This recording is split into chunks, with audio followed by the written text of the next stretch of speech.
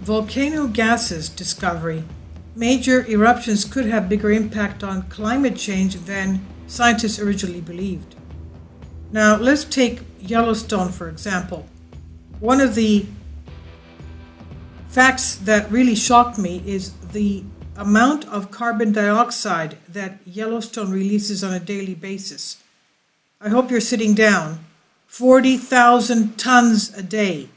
40,000 tons of carbon dioxide is released from Yellowstone on a normal, regular basis. Also, whenever we have earthquakes or volcanic activity, these also release carbon dioxide and methane. Recently in Japan, people were wondering why they were smelling the rotten gas smell, the sulfur that is emitted usually around volcanoes. And they were wondering, since there was that kind of a smell, perhaps there was an earthquake imminent. And we know, yes, we have had earthquakes imminent in Japan.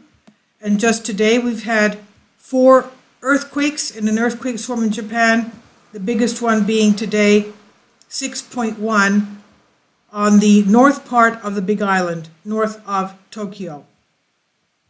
Now, that's just one of the simple facts, but this has to do with major eruptions. Could they have impact on climate? Well, of course.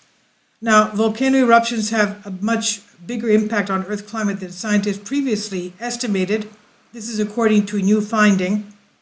Humanity is losing the battle against climate change. The planet continued to warm year on year by man-made climate change, but volcanic eruptions may be helping to cool the planet, at least temporarily.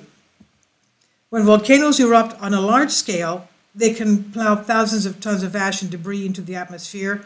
These particles, which remain in the atmosphere, can block out the sunlight, and that leads to a temporary cooling on the surface because there's not that much sunlight reaching the Earth. But new research has found that this cooling effect could last much longer than they believed originally. Scientists from the University of Colorado at Boulder observed the aftermath from the eruption of Mount Kelut on the Indonesian island of Java in 2014. By flying unmanned planes over the volcano a month after the volcano, scientists noticed that there were still ash and dust particles hanging in the atmosphere from this eruption, and it suggested the debris loiters there for a long time. Yang-Queen Zhu, the lead author of and research scientist at the Laboratory for Atmospheric and Space Physics at CU Boulder, said, "What we found for this eruption is that the volcanic ash can persist for a long time. They saw some large particles floating around the atmosphere a month after the eruption, and it looked like ash.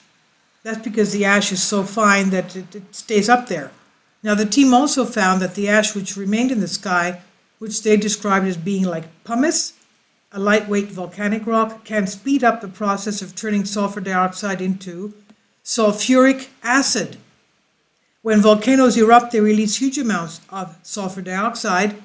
In the sky, scientists believe the sulfur dioxide reacts with other particles in the air to form sulfuric oxide, which is much denser than sulfur dioxide, and it also helps to block out sunlight better, leading to more cooling effects on the Earth's surface.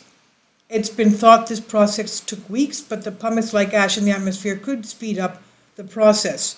The study co-author is Brian Toon, and he said, "There has been a puzzle of why these reactions occur so fast. I think we've discovered something important here. It's subtle, but it could make a big difference. Ash and debris from the volcanic eruptions in the atmosphere can make a huge difference to the planet's temperature. Following the asteroid collision which wiped out the dinosaurs 66 million years ago, huge amounts of ash and debris were plowed into the atmosphere, and it blocked out sunlight for tens of thousands of years. It brought on an ice age, from what they said. Previous research from the University of Berkeley, California, believes there's evidence to suggest non-avian dinosaurs survived 30,000 years after that, and they eventually went extinct due to 100,000 years of drastic climate change caused by this impact." This is by Sean Martin on Express UK. Please leave your comments, and thank you for your support.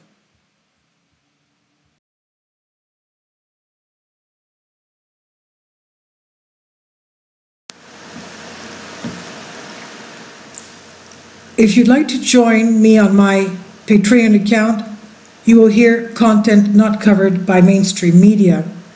These riveting stories will be based on my research, and I will state my opinions and give my personal insight on diverse and controversial subjects and world events not covered by mainstream media, and not supported by YouTube guidelines. So whatever I have on my Patreon, most of those will not be on my YouTube channel. Please consider becoming a member today. More of the most significant and important videos will be on my Patreon channel. Your support helps me to continue my research and keeps this YouTube channel alive. And we depend on your support, your generous charity, because we help economically challenged families here in Athens, Greece, in Kapota, and we also help the young generation with university tuition and the community around our church. Thank you.